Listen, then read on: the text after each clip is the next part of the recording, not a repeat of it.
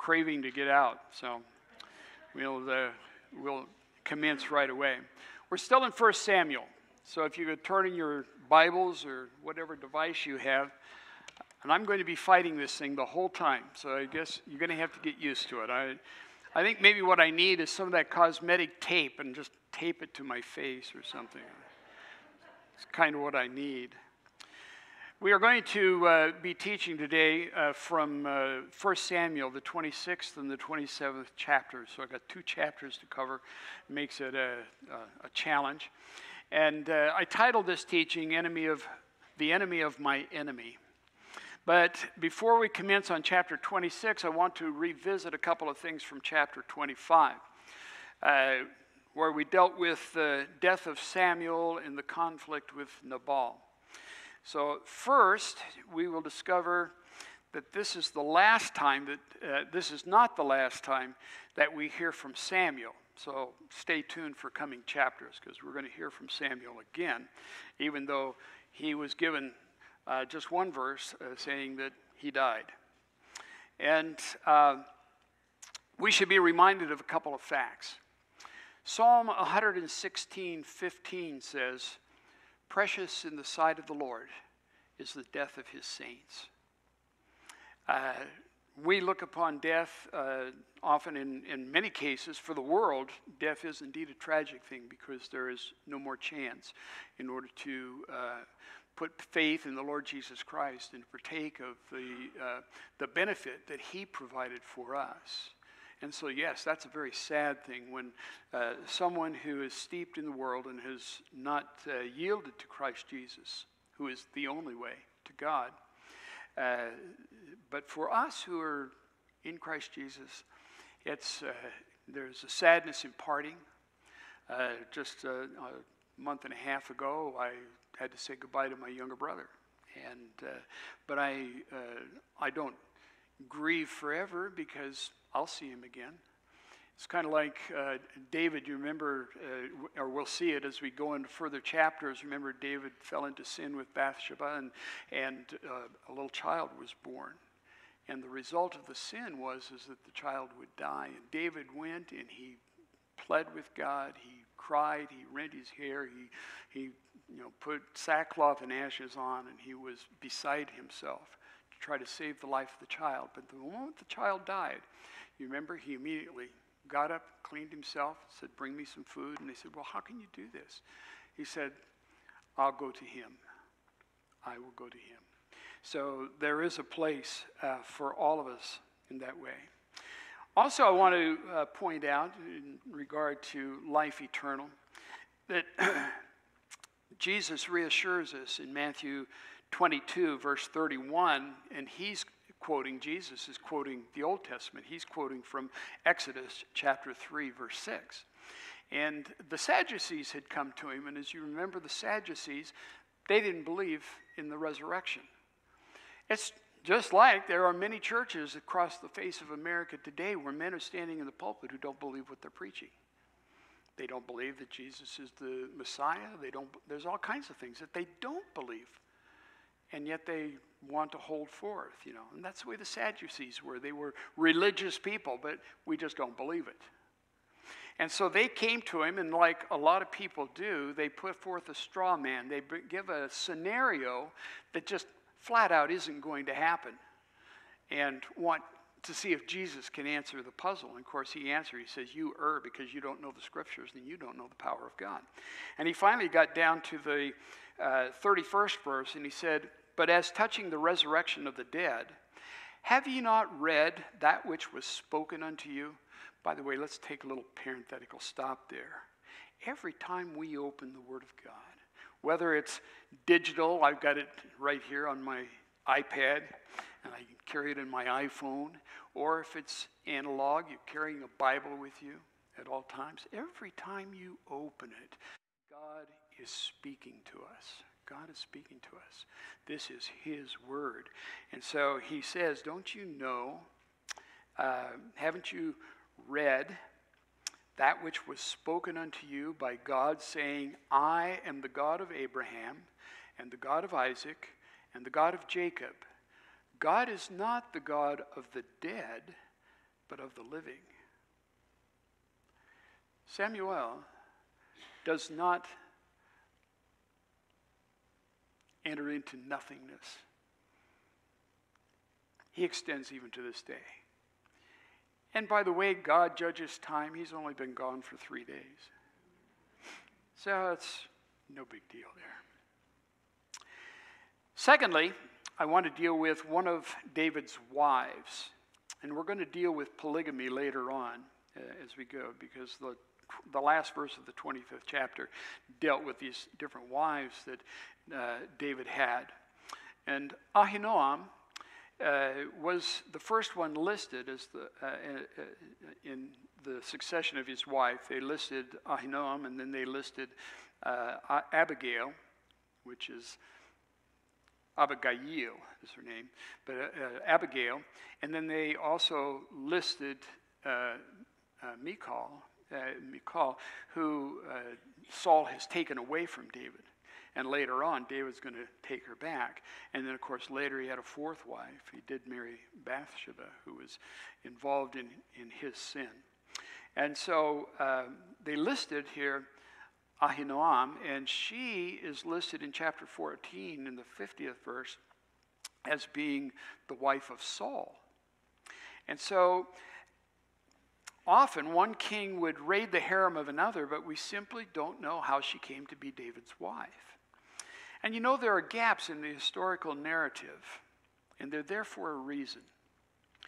I have sojourned on this world for 27,648 days. And every one of those days, something happened to me.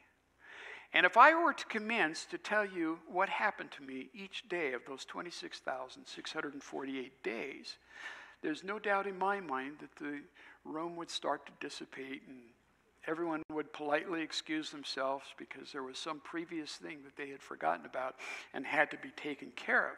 And so that's kind of the way it is with the details of the Bible. We just have to know that everything cannot be recorded. That's what John said. Remember the last chapter, the last verse of the book of John, in John 21:25, and he says, "And there are also many other things which Jesus did, the which, if they should be written, every one, I suppose that even the world itself could not contain the books that should be written." There just wouldn't be room enough for it. So that's why there's gaps in these things, and they hit the high points, and sometimes they'll hit the high points a couple of times, as we'll see today, but we have to know that the gaps are there. One of the life lessons of today's passage, I'd like for us all to walk away with a life lesson. And one of the life lessons is, how should we react to the stress of trouble? Is there anybody out here who has not had any trouble ever? Luis, you're the only one. You're in a class all by yourself. It must be lonely out there, really. Now, we all have trouble and tribulation, don't we? No one should think by coming to Christ that they are going to have some kind of a good luck charm that is going to keep them from having to experience the difficulties that come to us in life. And some of those difficulties are large, some of them are just annoying, but they all come. There's all this trouble that comes to us, and we should expect nothing else. John, once again, in chapter 21, in chapter 16, verse 33, Jesus said these words. He said, "These things I have spoken unto you, that in me you might have peace." And boy, that's the only place where we have peace, is when we get ourselves grounded and we say, "Oh, wait a second, God's got this under control." And we turn ourselves back to peace. He says, "In the world ye shall have tribulation." It's just going to happen, folks, but be of good cheer. I have overcome the world. So today, knowing that we are going to have trouble in and out of all the days of our life, that's what we're seeing in the experience of David. My goodness, the constant trouble and turmoil that he is having to endure at this time. And how did he react?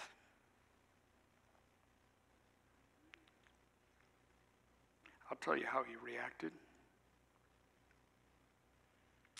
He sat down and he said, "O God, thou art my God.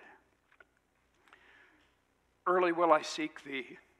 My soul thirsteth for thee. My flesh longeth for thee in a dry and thirsty land where no water is, to see thy power and thy glory, so as I have seen thee in the sanctuary.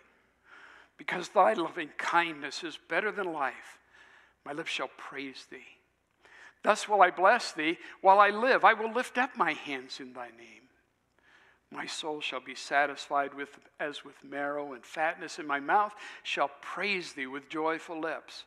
When I remember thee upon my bed and meditate on thee in the night watches, because thou hast been my help, therefore in the shadow of thy wings will I rejoice. My soul followeth hard after thee. Thy right hand upholdeth me." That was David's reaction. That stands as an example for you and I.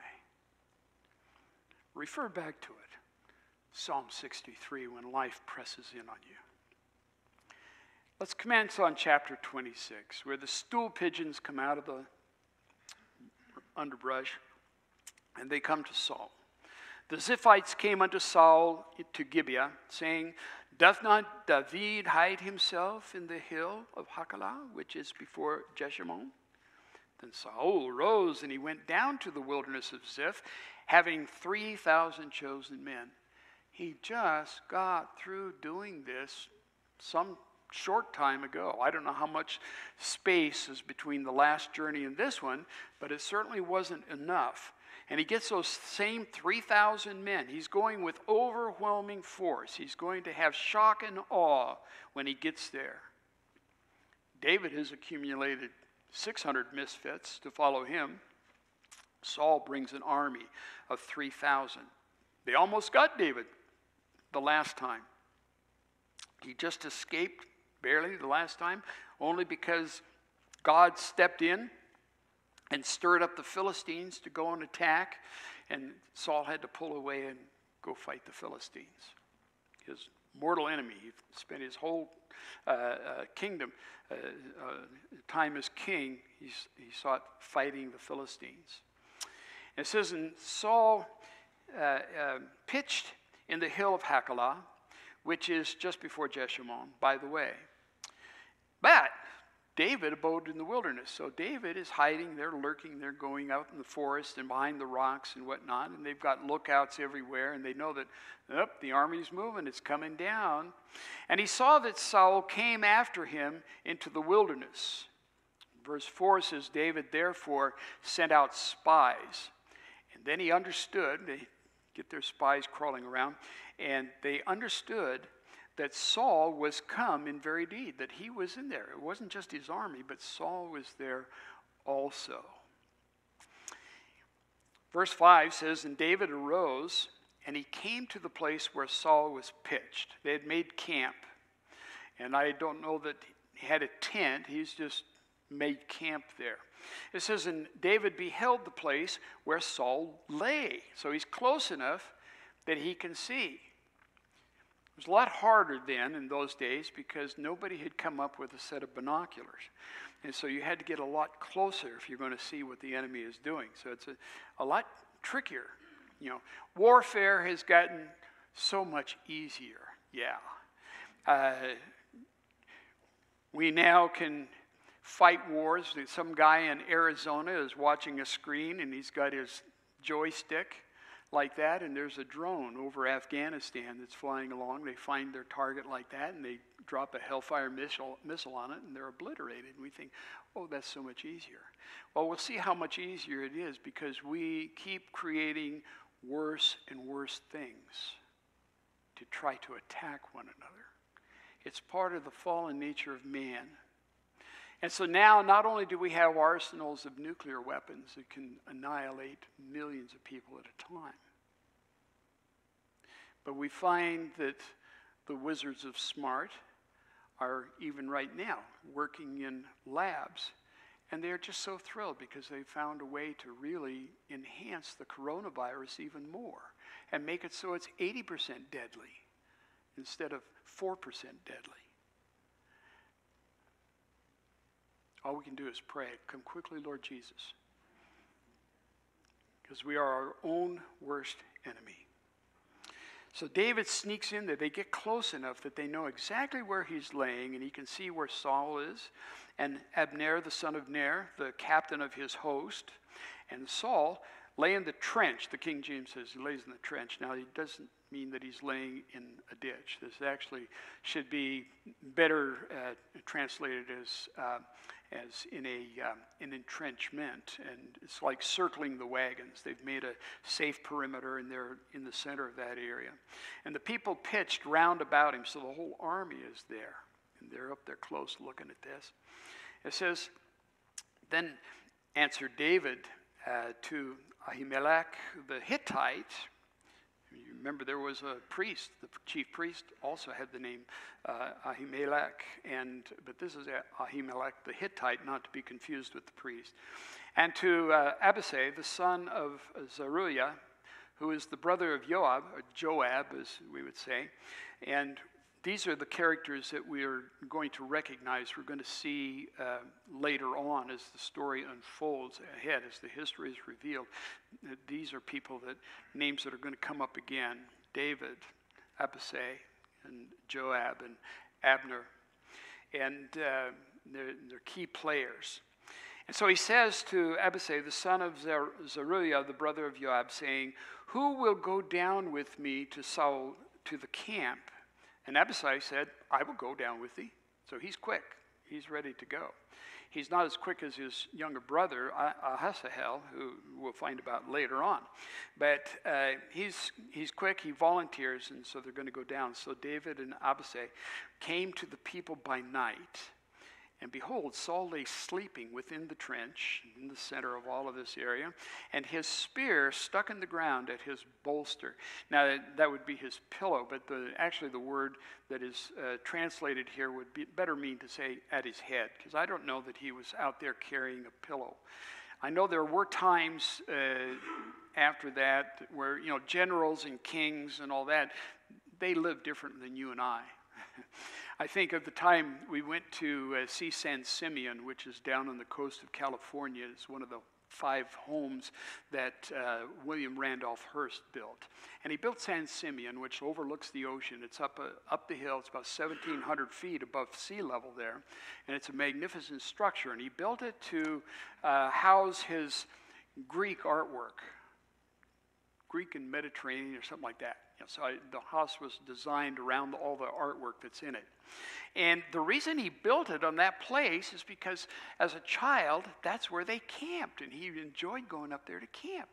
And the way the Hearst would camp, because William Randolph's father is the one that became rich. George became rich. He struck it rich in the silver mines, and so he went back home, and he married the girl who was from the other side of the tracks. He was from the wrong side of the tracks. She was from the right side of the tracks. But when he went back, it's amazing what having millions of dollars in your pocket will do. And so he was able to marry her, and their son was William Randolph. And he said they used to go camping up there. And the way they would camp is they would have the servants carry the big tent, the 1,700 feet up there.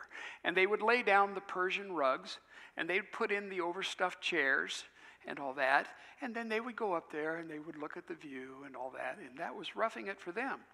And so there are generals and kings who did travel that way, but I don't think at this point in life and in the development of civilization that Saul was doing that. I think they all were pretty tough people. I have often admired my brother-in-law, Gwen's youngest brother, who he used to. Now he's too old to do it. Now he's got a camper, and he takes the camper out to go camping and hunting. He's a hunter.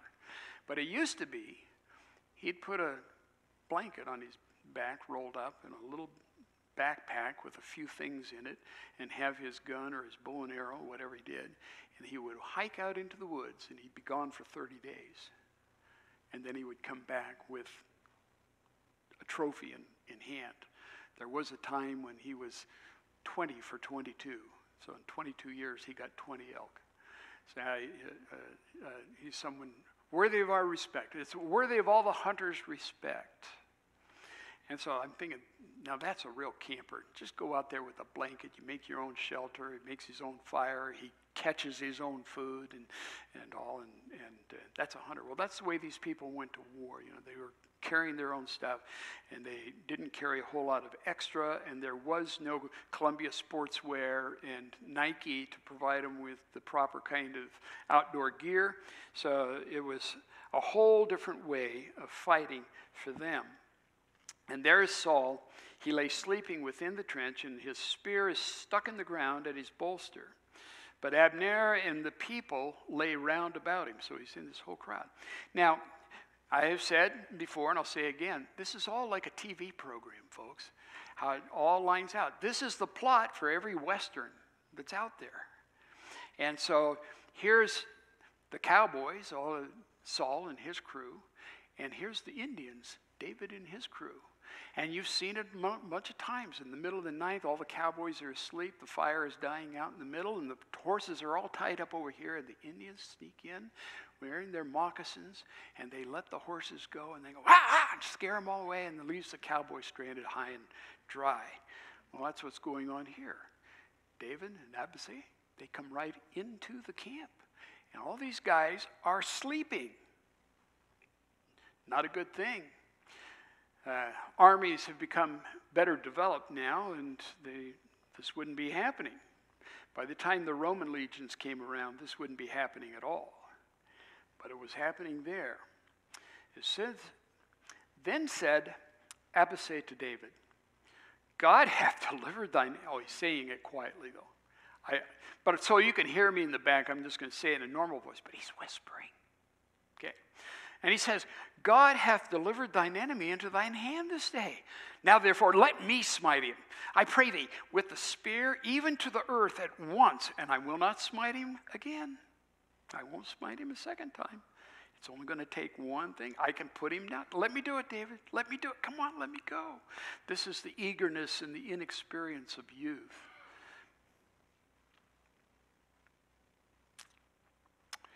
I wanted to go to Psalm 119 and see if I'm in the right place. Oh, here we go. Psalm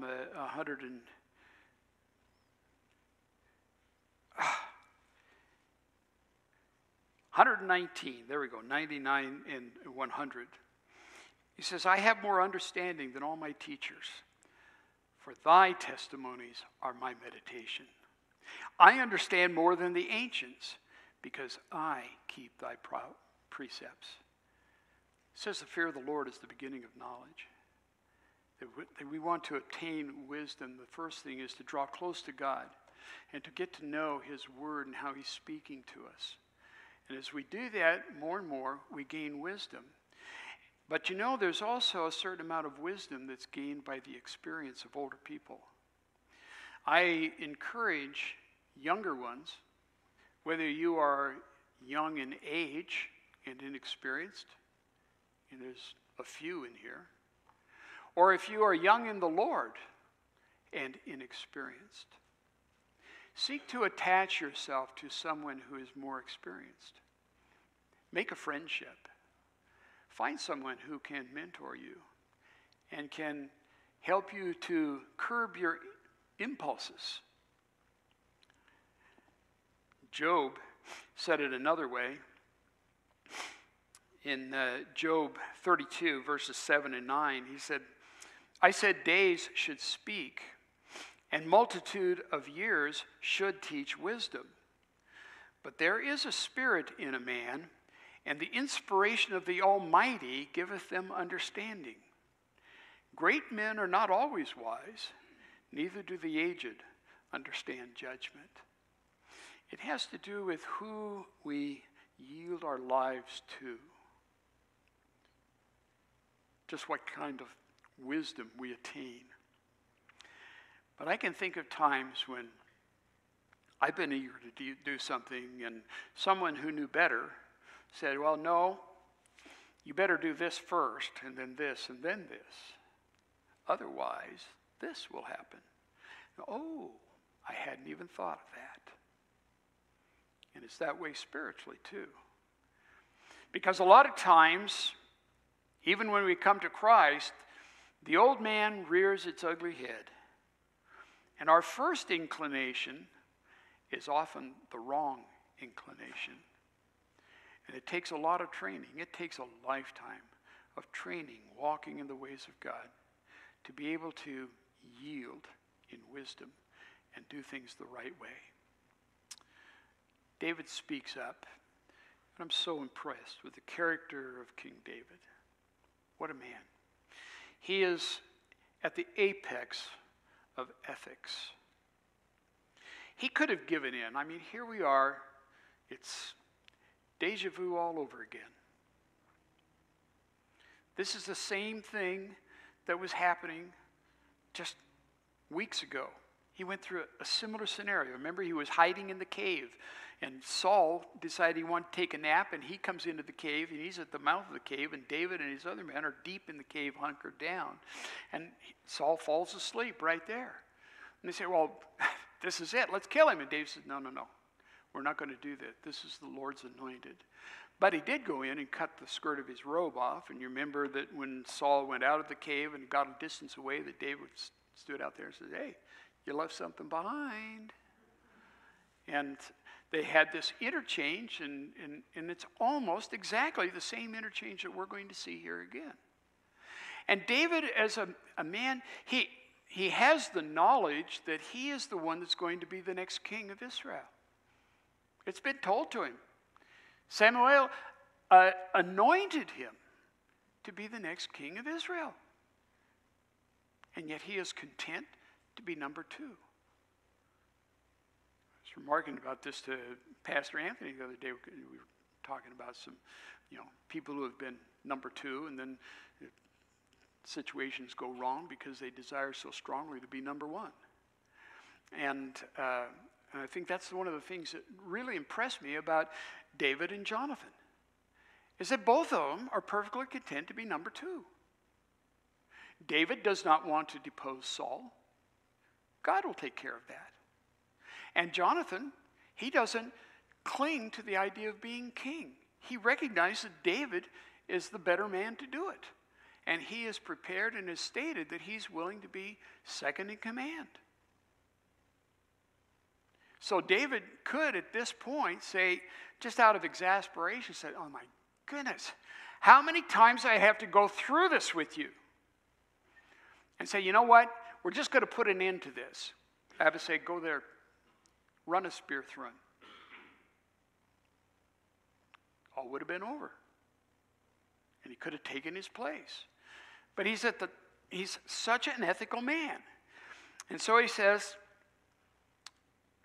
the Lord forbid that I should stretch forth mine hand against the Lord's anointed. This is verse 11. But I pray thee, take thou now the spear that is at his bolster and the cruse of water, and let us go. So they sneak over and they climb over the bodies and in between everybody. And he gets down there and he pulls the spear out of the ground and he grabs his water bottle.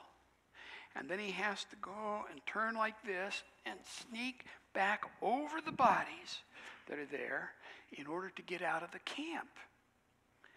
How could he do that? And David took the spear and the cruse of water from Saul's bolster, and they gat them away, and no man saw it nor knew it, neither awaked, for they were all asleep, because a deep sleep from the Lord was fallen upon them. Now, I don't know about you, but I love it when I have a deep sleep that endures for an entire night, and when I do, I know that's from the Lord. Because usually it's up at least 2 or 3 times, and it's just, you don't sleep the whole night through like you used to. But here's a whole army, 3,000 men spread all over the ground, and they're all sleeping like babies. God says, lullaby and good night. went to sleep. That alone, ladies and gentlemen, 3,000 people, that alone is a miracle. So we get to the 13th verse,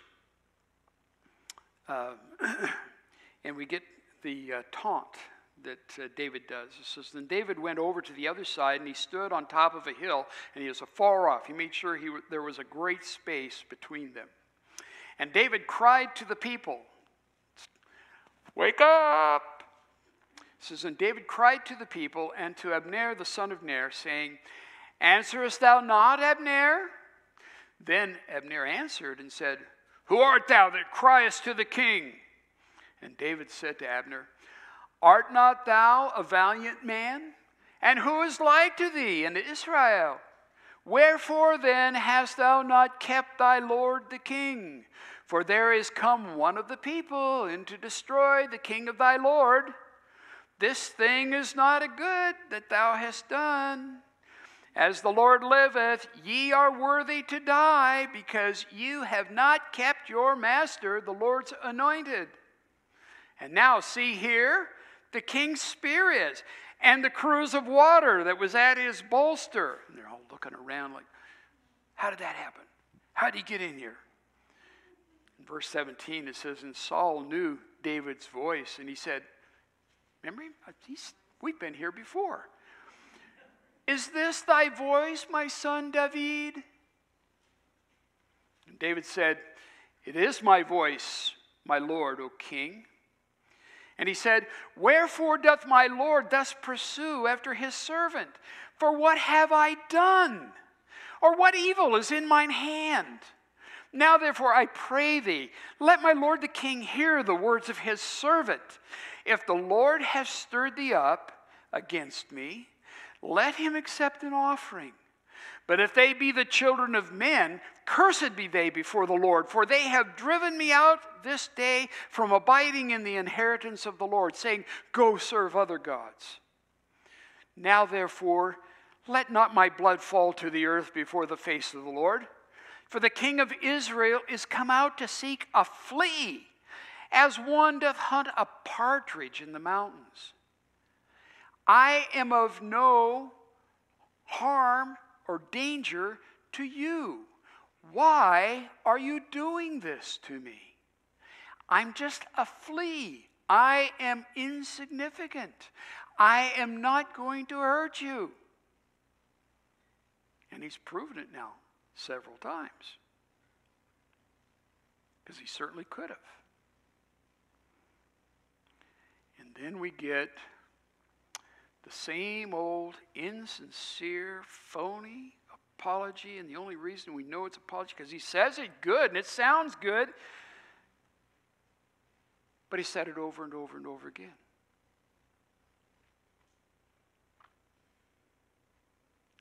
Then said Saul, I have sinned.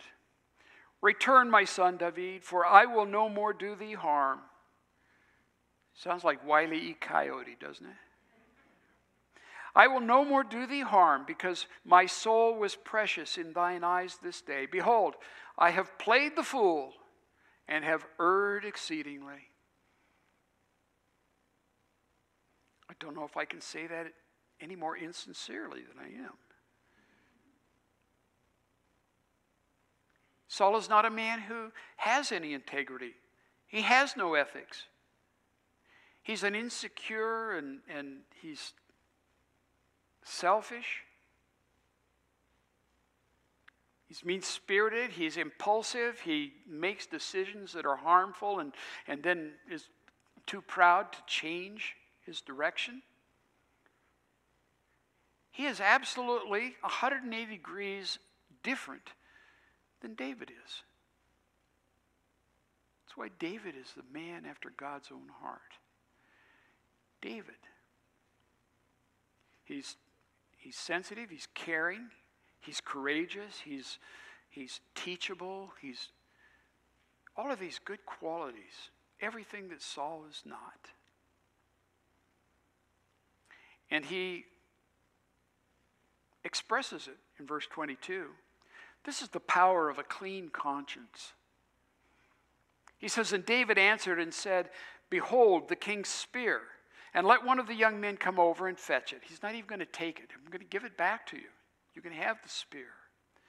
And he says, the Lord rendered to every man his righteousness and his faithfulness, for the Lord delivered thee into my hand today, but I would not stretch forth mine hand against the Lord's anointed. And behold, as thy life was much set by this day in mine eyes, so let my life be much set by in the eyes of the Lord. And let him deliver me out of all tribulation. He is willing to let Saul live out his life, naturally. In fact, somehow I missed a short chunk of the scripture up here when he was talking to Abishai, up in the 10th verse. He says, we're not going to touch the Lord's anointed, and no one can stretch forth their hand against the Lord's anointed and be guiltless. And I overlooked the 10th verse, and it says, and David said furthermore, as the Lord liveth, the Lord shall smite him, or his day shall come to die, or he shall descend into battle and perish.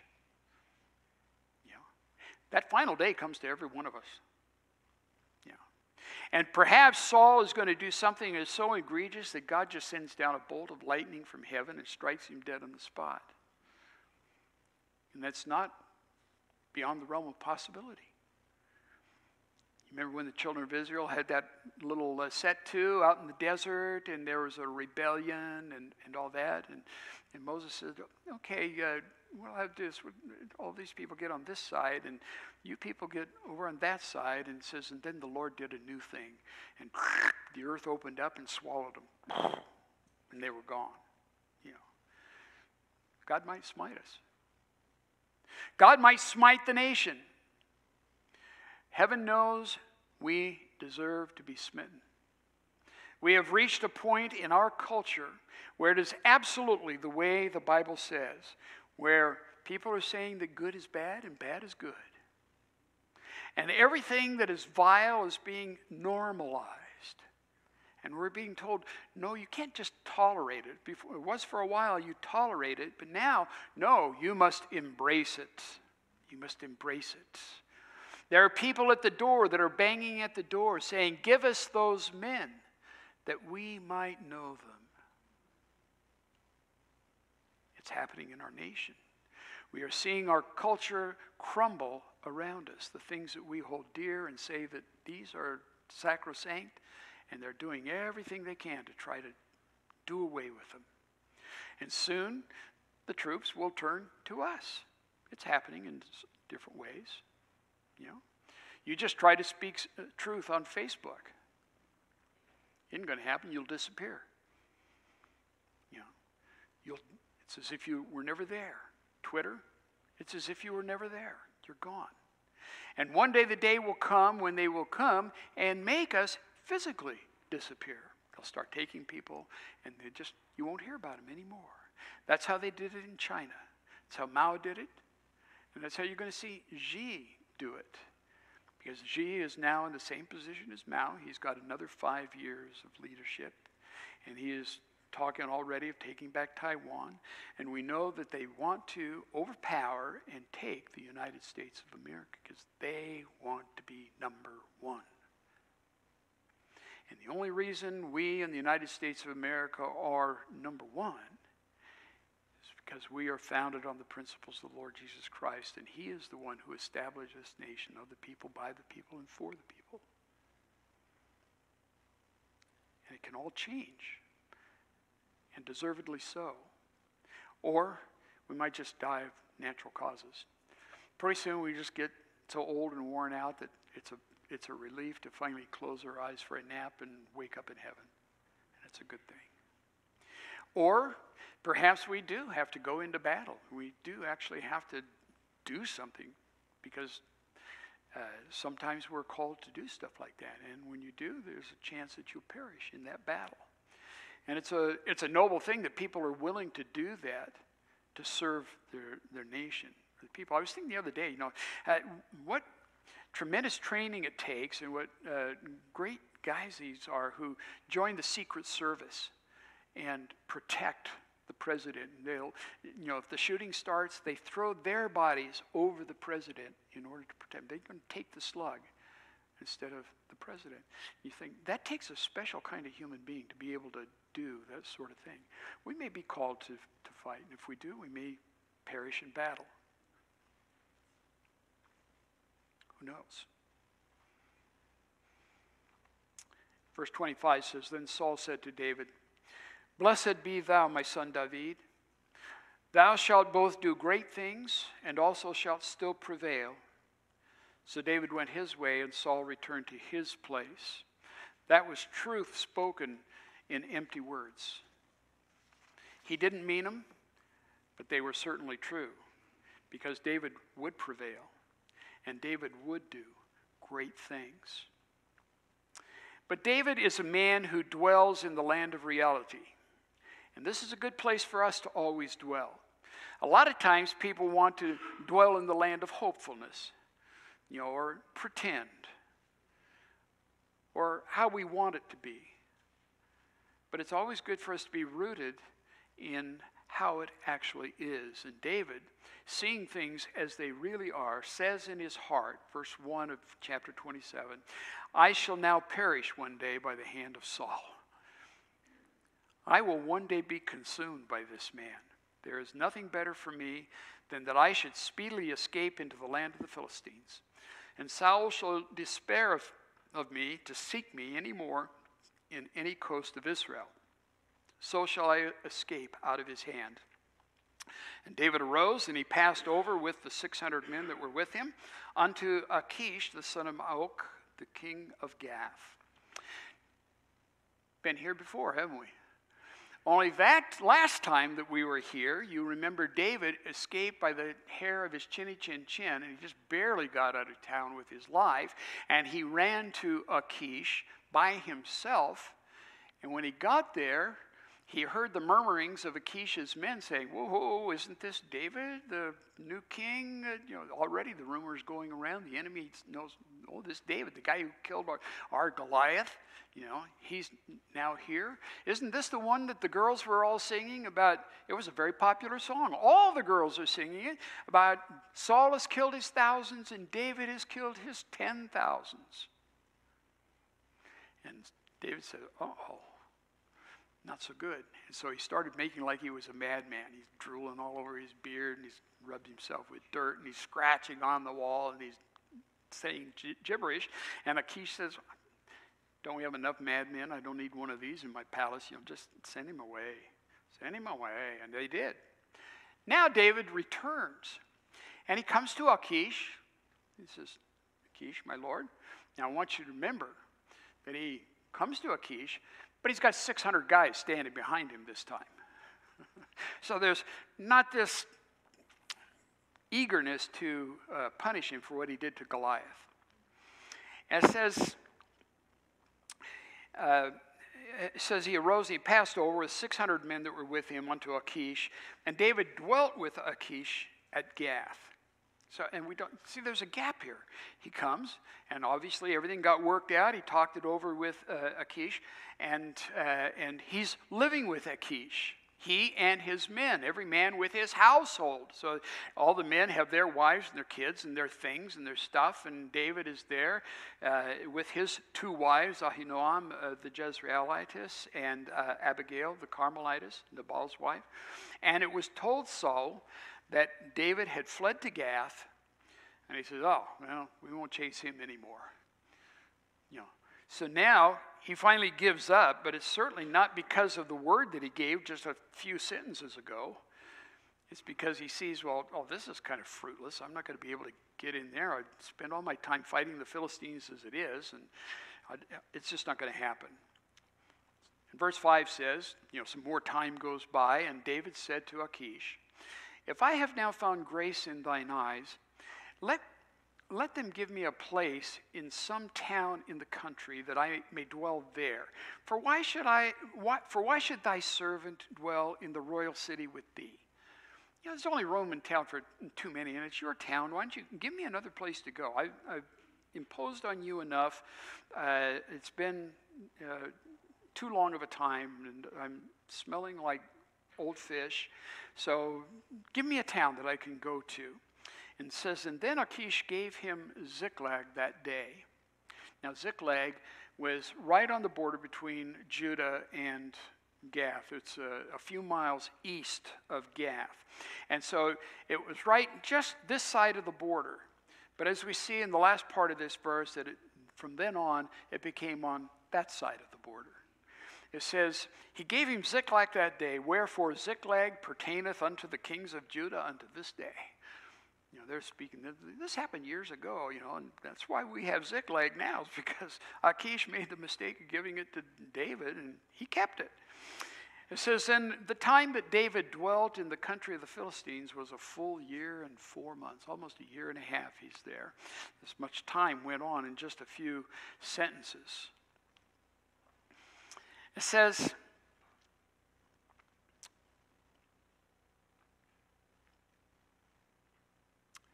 verse 8, and it says, and David and his men went up, and they invaded the Geshurites, and the Gezrites, and the Amalekites. For those nations were of old the inhabitants of the land, as thou goest to Shur, which is even further south. So if you're going way down, Shur is the wilderness area that is there just before you go into Egypt. So it's quite a ways down in the south. And all of these people are wandering in these areas. They're nomadic people now, but they've been driven out of other parts of Israel. They've come from further north. And some of them are aligned with Achish. And so they go out there, and you'll remember that the children of Israel came in to take the land. They were given instructions. They were allowed to go into the land because the sin of the inhabitants of the land had finally reached the point where God is going to deal with it.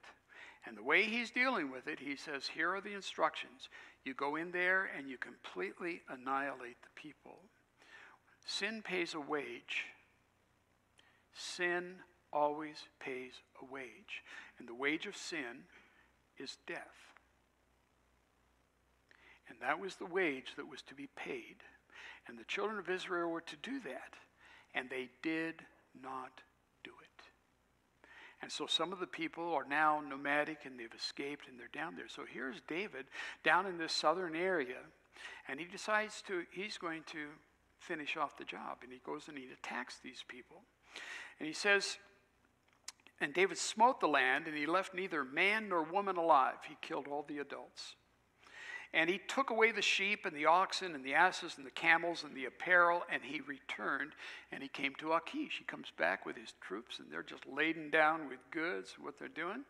And so verse 10, Achish said, hey, what's up?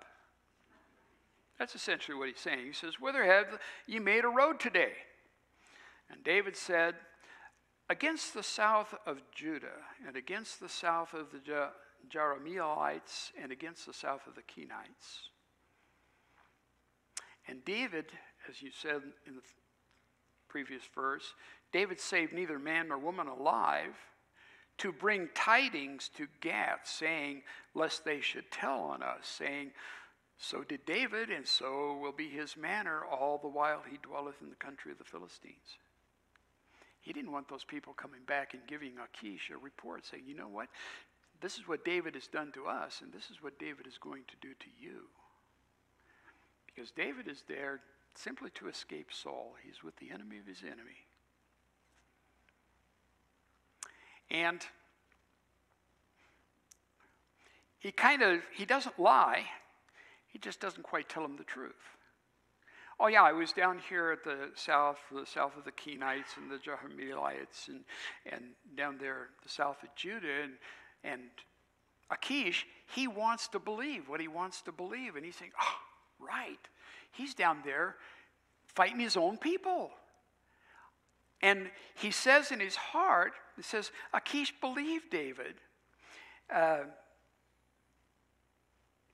Achish believed David, the last verse, 12th verse, and he hath made his people Israel utterly to abhor him. Therefore, he shall be my servant forever. He deludes himself. He wants to believe this, and so he does. The old saying is that the enemy of my enemy is a friend. Saul just told him a lie. He was down there in the South. This is the same thing I tell all the Californians. You move here to Oregon, and people say, "Where are you from?" You tell them, "I'm from a little south of La Pine." You know, you're telling them the truth. And we Oregonians, we want to believe that. And so it's good. And Akish wants to believe it, and he does. The enemy of my enemy is my friend. You know what? A lot of times the enemy of your enemy is still your enemy. And both of these men, both Saul and Akish, are pawns in the hands of Satan. They're being used for his purpose in the great war against God. And the war rages on even today. And we need to be wise. We need to be responsive as David was. We need to be people willing to get on our knees and say, "Oh Lord, you are my Lord. Thus will I praise you. I'll lift my hands to you." We need to follow hard after God, for his right hand upholds us. Lord God, your ways are beyond our imaginations. When we see it put down here in black and white and we read about it, now we kind of understand it, but it's certainly not the way we probably would have responded. We'd probably be like the young and eager one saying, "Let me do God's work." But Lord, you are big enough and great enough that you can do your own work. And I thank you, Lord, that you have done that work in our hearts. And I pray that we would be as David, that we would have our hearts set on you, and that we would follow hard after you as the week unfolds before us. Lord, you to be praised, honored, and glorified, and we do so. In Christ Jesus' name, amen.